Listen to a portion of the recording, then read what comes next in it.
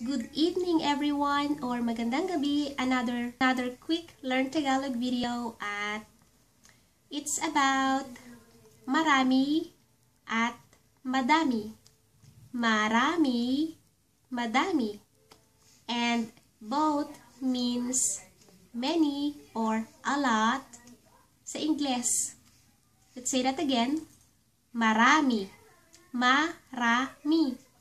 Madami, madami. At example or halimbawa, let's say, for example, you wanna say,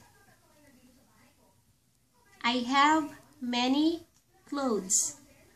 Marami akong mga damit. Or you can use marami, or you can use madami akong mga damit. Marami akong mga damit or madami akong mga damit.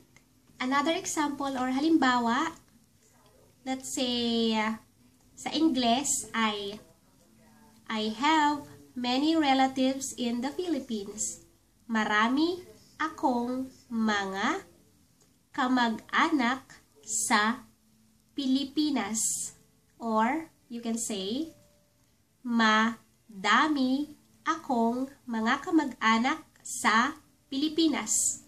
Also, I just wanna add, sometimes marami at madami is shortened to Dami or Rami. Example, you wanna say, wow, that's a lot. Wow, ang rami niyan. Or, wow, ang dami niyan.